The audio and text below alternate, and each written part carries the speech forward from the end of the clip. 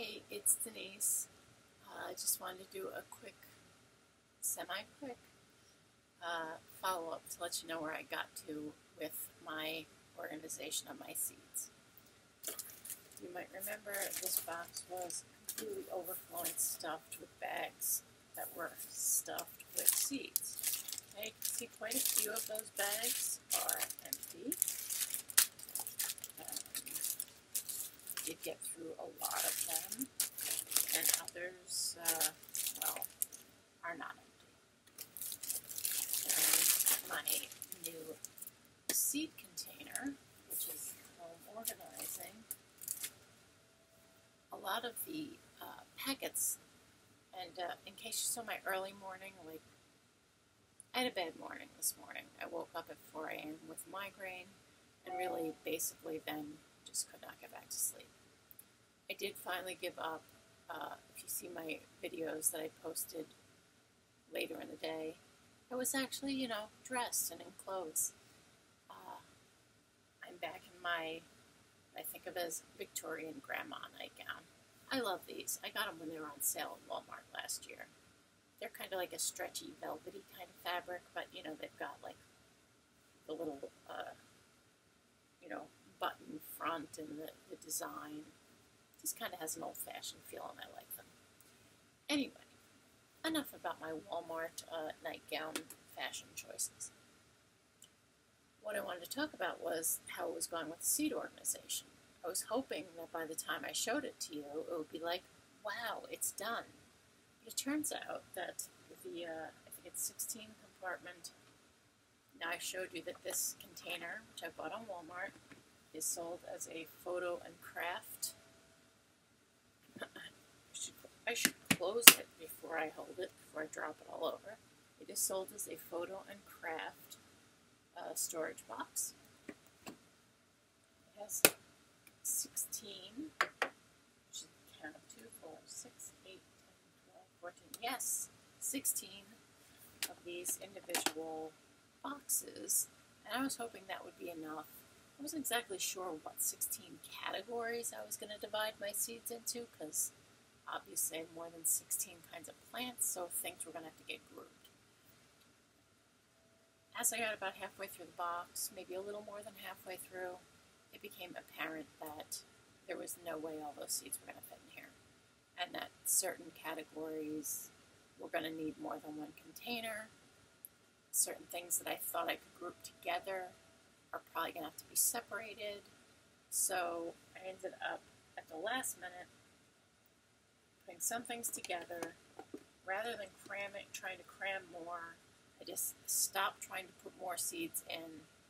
I actually emptied one out, and I think that's when I combined the melons with a couple other just sort of stray fruits like ground cherries and one or two other kind of berries that were sort of like miscellaneous fruit that didn't really need their own container, but they did fit in with the melons, which are really the other main fruit. So it was kind of like, okay, all the fruits go into one, so I have this. Now, you might say, well, then why didn't you go onward?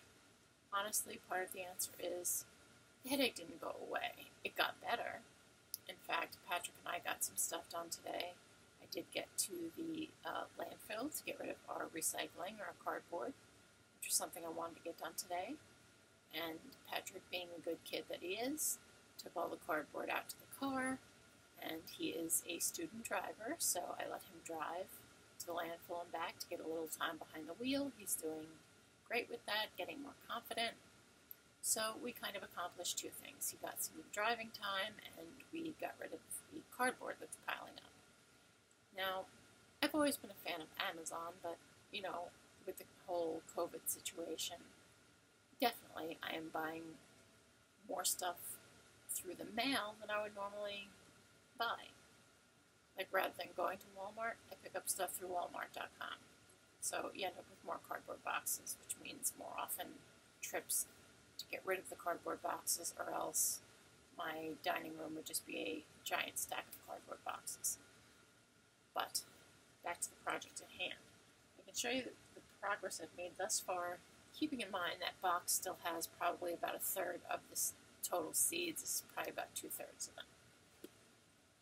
And I still have one outstanding order of seeds with, I just went blank, Baker Creek. The last order I placed, I received a couple days ago. The order I placed a week before that is still showing as processing. So I don't know if they're waiting for something to come back into stock. I figure I'll give it another week before I contact them to just make sure that there's no problem with the order. But I have never had a problem with their customer service, so I'm not concerned about it. So I'm going to show you what I did so far. I haven't labeled the cases. My kind of thought was putting a piece of just clear plastic tape that I could then write on with a Sharpie, so that, if it, from season to season, if I wanted to change it, I could just remove the tape and there wouldn't actually be writing on plastic cases. So right now I have a case of tomato seeds of quite a few varieties. I'm trying to put them back in the same way. I have them facing, on this side they're facing up, and on this side they're facing down. Next we have perennial flower seeds. See, I don't want to unlock this. I'm taking that. Here we have annual flower seeds. Several varieties of zinnia. As I've mentioned, I love zinnias. They're very easy to grow, very colorful. The bees and other good, beneficial insects love them. Highly recommend throwing some zinnias, and for that matter also some marigolds, which a lot of bugs do not like the smell of. Also pyrethrum daisies, a lot of bugs do not like the smell of. In fact, a lot of your natural bug repellents use pyrethrum, which is taken from certain plants that contain it, because a lot of bugs just don't like going near it. So these are good things to have in your garden. They add some beauty, they attract some pollinators, but they keep some of the nasty bugs away. Okay, next I have peppers, both hot and sweet. It's back the right way. Next, this pathetic little thing that only has 2 in it so far, I know I have more, is summer squash. I know there's more of them in the bags that I didn't get to unpack. Honestly, I really started getting, like I said, the headache never fully went away today.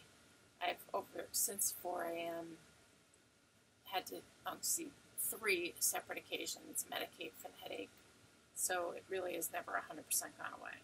Next, many varieties of sunflower. I don't know how much you can see, but there's probably 8 or 9 at least varieties of sunflowers.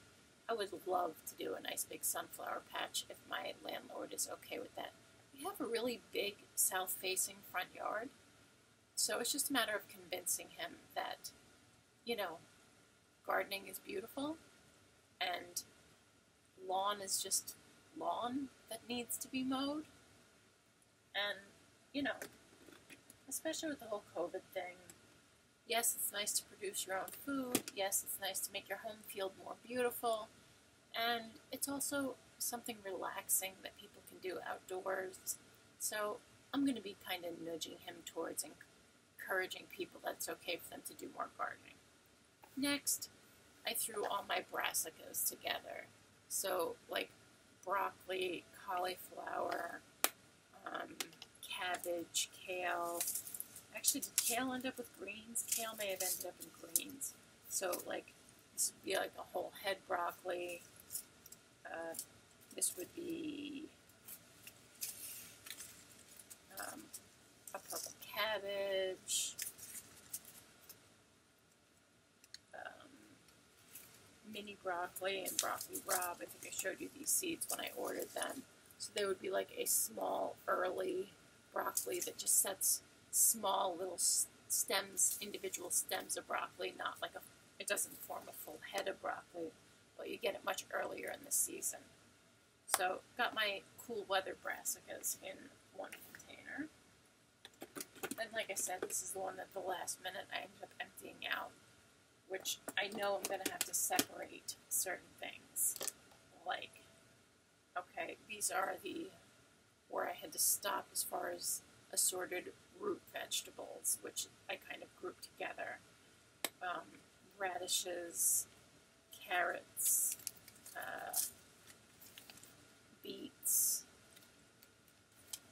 like I said, a few different kinds of radishes, a few different varieties of carrots, trying to show you one that's more interesting, more beets, these kind of cute little radishes, these ginormous, which is really more of an oddity that I just thought I might give a try. They're like the biggest radishes kind of on the planet. More a curiosity than it's like a Daikon radish, which I don't really like the taste of, but you know, it might be worth it. Oxheart, carrots, which are just named for the shape. They're sort of large and kind of like your fist. They're like a kind of large carrot, but not a long carrot. They're good for soil that isn't good for getting deep into.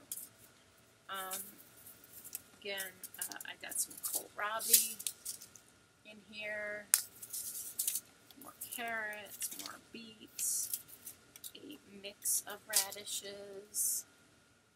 So yeah, this was the mixed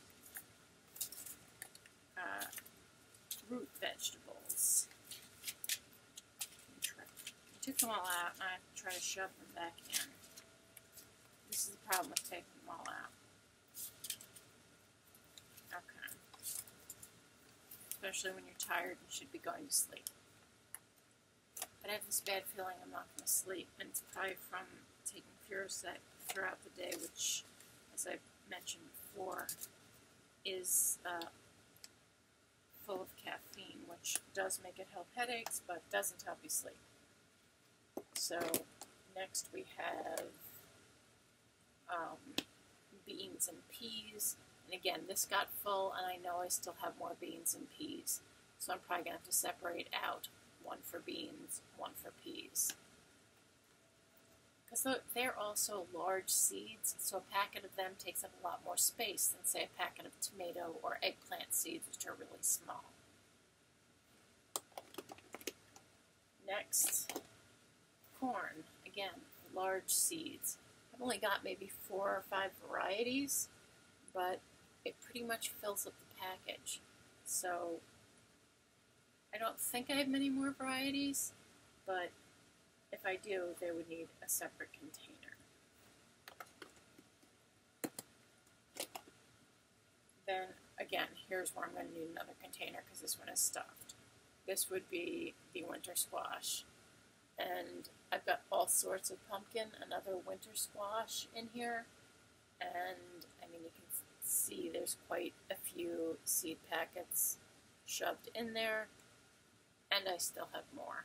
So I'm going to need probably 2 containers of winter squash because I just have a thing. I just have a thing for like pumpkins, and the weirder looking the better. I do try to stick to the ones that are not just ornamental. I mean, there are ones that are technically edible, but they're very stringy, and for people who know their squashes, they would not recommend them as the best eating pumpkins. So I try to do a balance of the ones that are ornamental and decorative, and also the ones that are better eating, especially if I'm going to be canning them to make my own pumpkin puree for pumpkin pies and stuff. Where did I let off? Pumpkins, yes. Okay, melons. I've got a variety of kinds of melons in here. Let's see, good number of different types, both watermelons and sort of cantaloupe types, and then some specialty smaller melons. sort of more exotics that I'm looking forward to trying. Here are sort of the oddballs. I've got 2 varieties of peanuts that are supposed to grow in the Northeast. I got them from Fruition Seeds, who specialize in plants that will do well in the Northeast with our slightly colder climate, slightly shorter growing season. I then have 2 packets of okra, which honestly I bought last year because the person I was dating for 4 years was from the South and liked okra. Personally, I find it slimy and I don't care for it. I didn't throw the seeds out just because, but do I really think I'm going to be growing okra? Probably not. But that's kind of why it ended up in the odds and ends. And then I've got some bunching onions.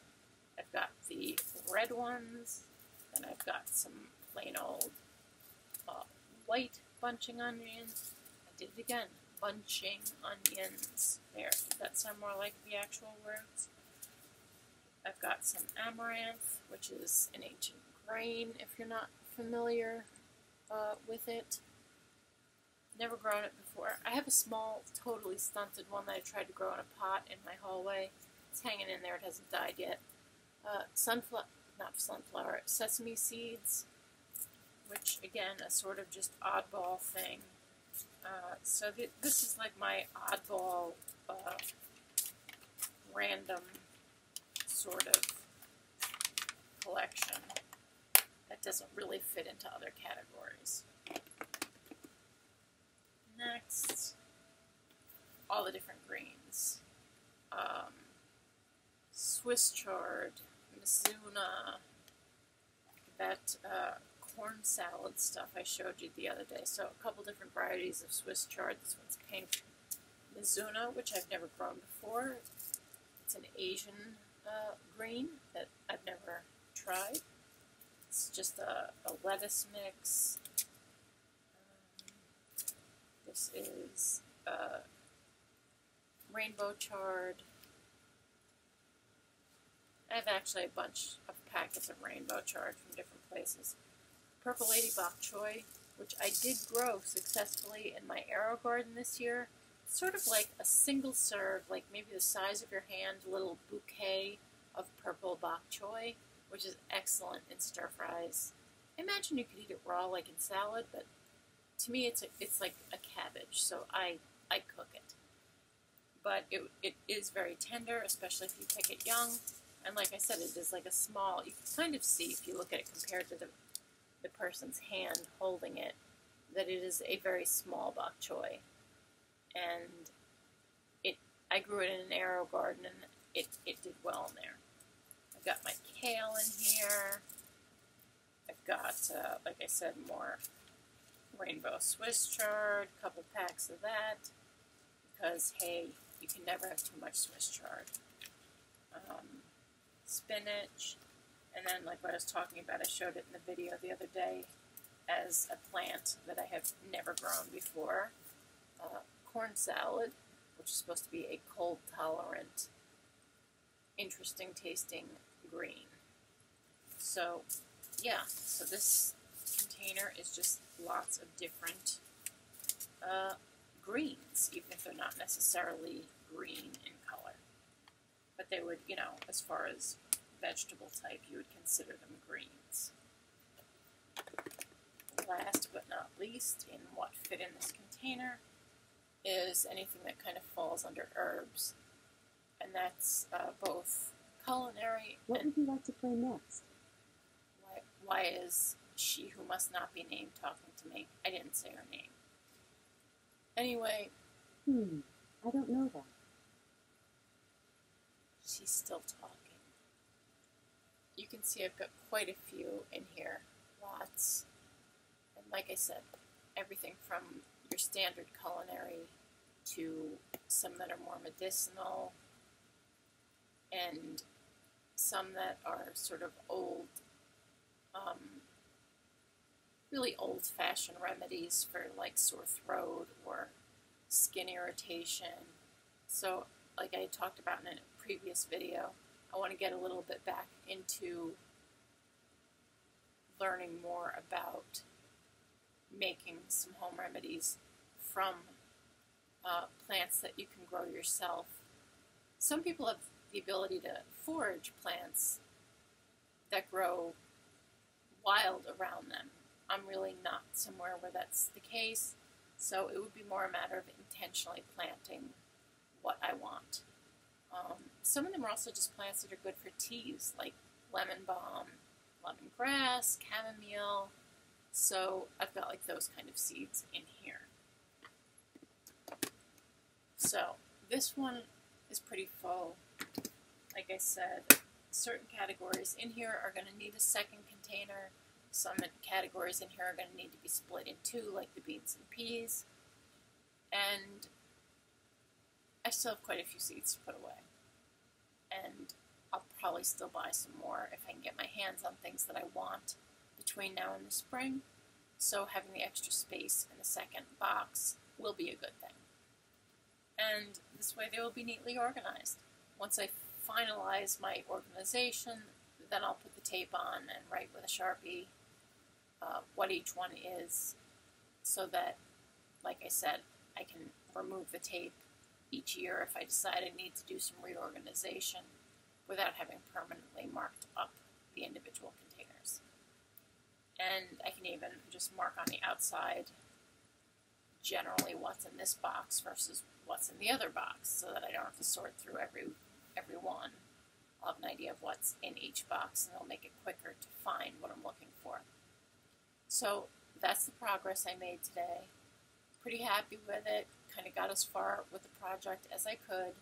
I did go on Amazon and order a second one of these boxes, so it'll probably be about a week before I get it, because as we know, with the whole COVID situation, even if you're a Prime member, getting things in 2 days has gone out the window.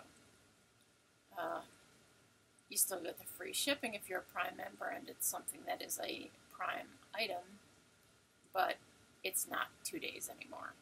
And hey, no point in complaining. I'm just happy to still get it and still get it at a fair price and to get the free shipping. So I look forward to getting the next one so that I can finish up, be rid of the cruddy cardboard box, and have some organization to my seeds. Once that's done, I will show you the final thing, and it'll hopefully be a nice, neat, quick walkthrough. Until then, hopefully you like my progress. Hopefully it inspires you if you have a messy seed collection, or they're just kind of thrown in a kitchen drawer somewhere. It inspires you. As I went through, I also, if I had opened packets that I just sort of folded over, I made a point of taking a little piece of tape and closing them, so that when I take things out, I don't accidentally spill seeds all over. That's such a waste, after you've gone to the trouble of saving them to then accidentally drop them. So it is worth taking the extra time when you're boxing them up to make sure that you tape close any packets that are already open. So yeah, please take a moment to like this video, check out my other videos, both on gardening and my other playlists, which are unboxings and reviews, and sort of my opinions on various subjects. Again, I appreciate you taking the time to watch my videos. I know there are a billion things you could be watching, so I really do truly, in my heart, thank you when you take the time to watch one of my videos. It is a humbling experience to know that someone took the time to watch something that you took the time to create, and I appreciate that. So have a good day, have a good night, depending on what time it is where you are, and I will talk to you soon, hopefully once I have my second case and it's all done, and I'll show you the finished thing. Thank you again, and give it a thumbs up.